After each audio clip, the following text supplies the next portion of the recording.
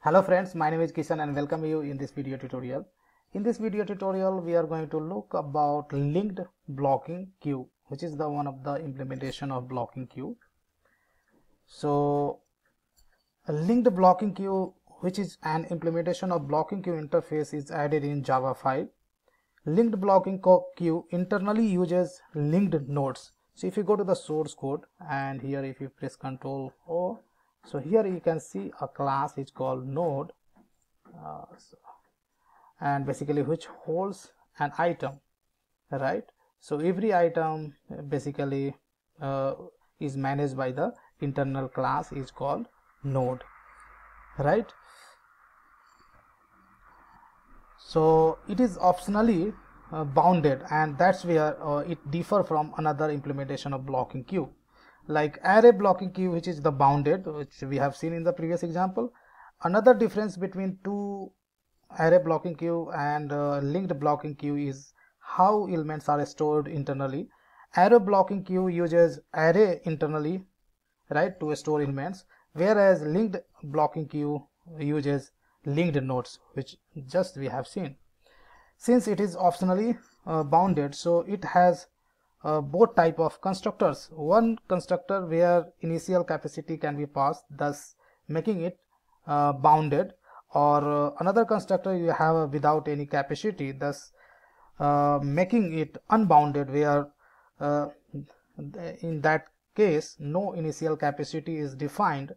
Capacity of a linked blocking queue is integer dot max value. Now if you go to the linked blocking queue class and if you look into the constructor, right, so here you have a constructor like constructor which doesn't take any parameter, right? So this basically creates a linked blocking queue which is with the capacity of integer dot max value, right? And another constructor you have which takes one parameter, right? So basically this constructor creates a linked blocking queue with the given fixed capacity, right? Now to understand how basically linked blocking queue works internally, we have taken previous example only. There we had seen how we can work with the array blocking queue.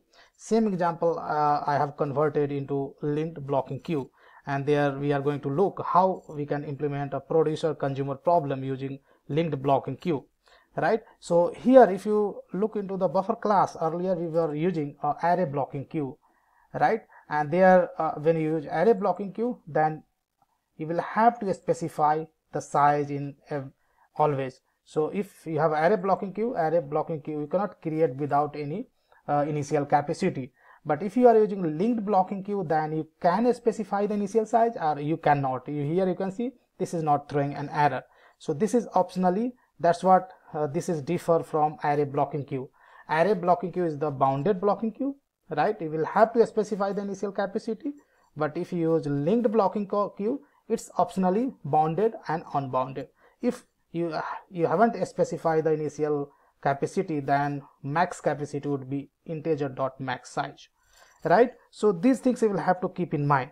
Now how elements are storing into the linked blocking queue. Linked blocking queue orders elements in the first in, first out, in, or you can say FIFO order. The head of the queue is that element that has been on the queue the longest time. The tail of the queue is that element that has been on the queue the longest shortest time, right? Elements which is on the tail, of course, that is inserted after the elements which is on the head, right? And that's what I'm telling, elements on the basically tails, that is the shortest, that is residing from the shortest time, right? New elements are inserted at the tail of the queue, and the queue retrieval operation obtain elements at the head of the queue. Now when we talked about the linked blocking queue methods, then linked blocking queue also implements iterable collection and queue interfaces apart from the blocking queue interface. So this class and its iterator implements all of the optional method of collection and iterator interfaces. For the same type of functionality like adding an elements or removing an elements, linked blocking queue provides different methods which will throw exception, block or timeout based on the method used. If you look into the array blocking queue, then you'll get couple of methods over here. A linked blocking queue, if you get couple of methods like offer, one of the method I know the offer, and let me show you. So here you have a method is called, sorry guys, I'm taking a little more time to show you. So I think method name is offer. Here you can see offer method takes what elements you want to add, and you can specify the time unit as well. I think one of the method is called put or something else. Yeah, not put, but let's say add. So here there are a couple of methods which basically gives you opportunity to specify time unit as well, right? So my computer is a bit slow. So one of the method is called offer, we have seen, and another method is called poll. Poll method also gives you opportunity to specify the time in any time in milliseconds, second, right? You can specify here time unit is enumeration that gives you flexibility to specify time in any unit, right? So this is the method basically specific to basically linked blocking queue, right? So now let's have look into all the classes which I have created to make this demo. So linked blocking queue, here I have taken the same example, previous example. If you have watched my video tutorial, then you must be familiar with this. Here I'm making use of the executor framework. So I have created a thread pool with size of 2, and here I am executing a producer thread as well as consumer thread, right, and sharing the same buffers. So this is the shared buffer which we are going to share among the producer as well as consumer. Here I have created a linked blocking queue, size of 1. Even if you do not specify size, still this is going to work, but in case of array blocking queue, you will have to specify the size. So linked blocking queue is optionally bounded or unbounded. Now here get method which is going to call by the consumer, and there we are taking elements from the queue, shared queue, and removing from the elements from the head of the queue. Similarly, we are adding elements into the queue by calling this put method. This will add elements into the tail of the queue, right?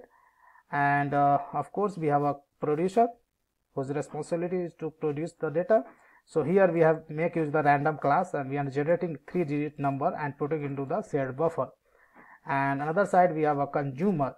So consumer is basically taking data from the buffer by calling its get method and making pause of 1 second and give it a chance to the producer to put data into the shared buffer.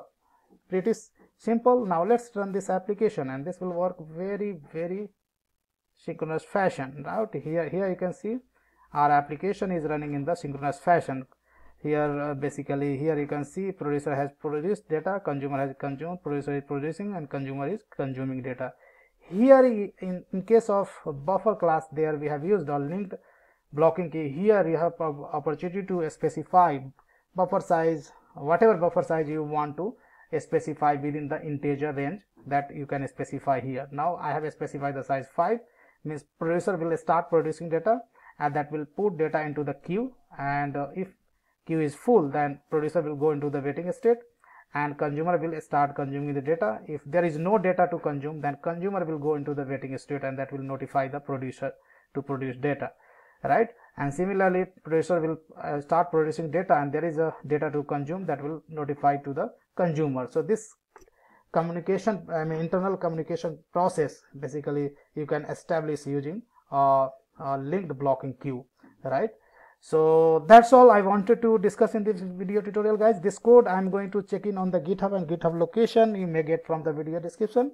If you really like this video, then please hit on the like button, and don't forget to share and subscribe my YouTube channel as well. So guys, big thank you for watching this video, and see you there in the next video tutorial.